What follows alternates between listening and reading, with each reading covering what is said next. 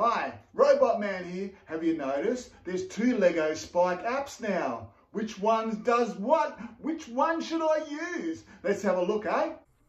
There's an app that's called Lego Spike 3 and there's an app that's called Lego Spike Legacy. Which is which? Which is better? Why is there 2? Well, let's have a look at both of them. I happen to have them both on my computer and I shall open them both up right now so you can see both of them at once. On the right hand side we've got Legacy and on the left hand side we've got the new Spike Prime 3 app. Well, it's not just Spike, it's Spike, not just Spike Prime, it's Spike. You've got Essential and you've got Spike Prime in both of them, so that it still looks very much the same. Legacy is really the newest version, or the newest version of the old version, if that makes sense. And Spike 3 is like a beta version, which is really cool, but it doesn't have quite all the features as the old version. So I'm going to try and outline the difference now. In the Spike Prime Legacy version, it looks very similar to what you might be used to. If you've never used these apps before and you don't want to use Python, I'm Australian so I say Python, then I'd use Spike Prime 3. Okay, but if you want to use Python and perhaps you've got old files that you want to use, then you might want to stick with the Legacy. Because when you do a new project in Legacy, you can choose icon blocks, word blocks or Python. But if you're doing your project in Spike Prime 3, you've only got word blocks and icon blocks without the Python. So if you're a Python freak, you want to stick to the Legacy.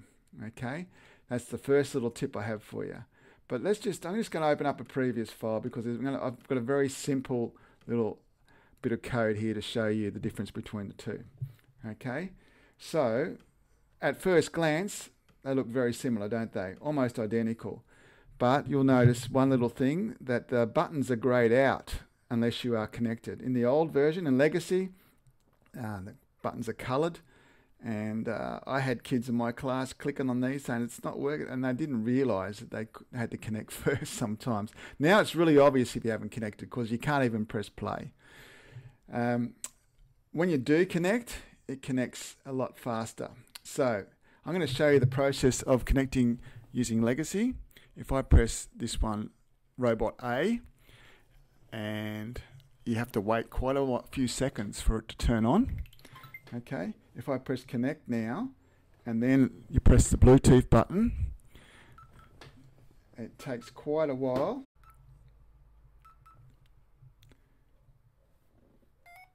Finally connected. Okay, that's not too bad, but you'll notice with the new program, if I turn it on first, watch how quickly it turns on, because the hub has been updated as well. I press connect, and it says, have you updated the hub?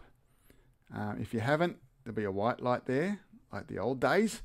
If you have, it should be green like it is now on mine. It connects almost instantaneously, really fast. So, going back to Legacy, when I press play, you'll see that it takes a little while for the program to run. Didn't run at all. You know why? Because I forgot to tell it the motors are plugged into B. Classic rookie error. Okay, press play. See how long it takes? A good 2 seconds, I reckon. Now, if you press play on the new one, on Spike 3, it's almost instantaneous. Almost instantaneous. And I like this little play button animation here because it shows you that the program is still running because it's got a yellow little line there. If you press stop, it all goes away. So I like how it's greyed out after it stops too, because there's only one option now, is to play.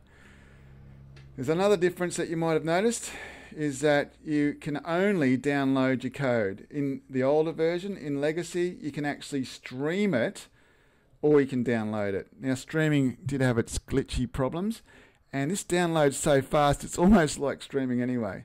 So I don't know if they'll add streaming later, they might, but I think I always downloaded the code anyway. But it's very quick to download. I downloaded that quickly. If I want to download it on this one, it just takes a few seconds longer to download the code onto the hub. Okay, So that's one of the main differences. Also, you'll notice that you always could add some extension blocks. Down the bottom left here, you could click down here. I could add the movement blocks on both and go back. You'll notice that there's the traditional quite a few pink blocks to pick from now, the extra ones. But if you scroll down menu, you'll see that there's only 3. Okay, they might add some more later. By the time you watch this video, there might already be some more there. I don't know if they're going to update that or not, or they might have just realized that half of these are pretty useless anyway. So to look at, it's very similar. Obviously, there's a little green tick up here when you're connected, whereas Legacy, there's nothing to indicate that you get connected apart from the fact that it's not yellow anymore. So it's just a little bit more obvious that you have connected. But generally, there's not a lot of difference unless you really want to do Python. The catch is, though, if you install Spike 3, the catch is that you have to update each hub separately, individually. So as you can see, my one on the left that's been updated has got a green light now, and that means that I've actually gone to the trouble of updating the hub. Now, I believe when I actually updated the hub, I did it through my iPad. I didn't actually have to plug it into a computer. Downloaded the app and installed it on my iPad, and then I just connected to my hub and it said I needed to update it. But then afterwards, I tried running or connecting Legacy to my newly updated hub and it wouldn't connect.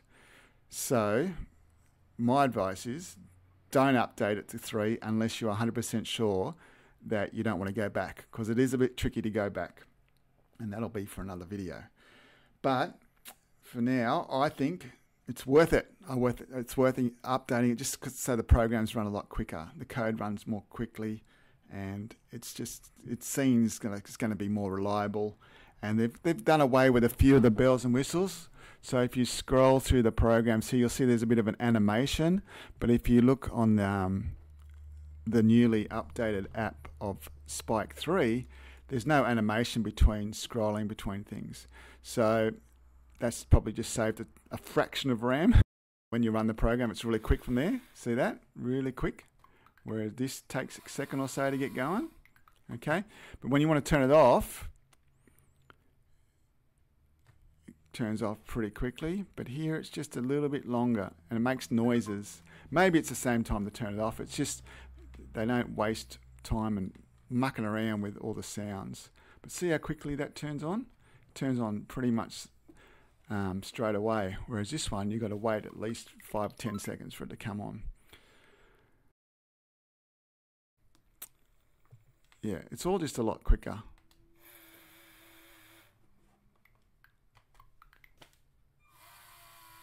Just takes a little bit second for that code. So the advantage are that the code is downloaded quicker, but it also runs quicker.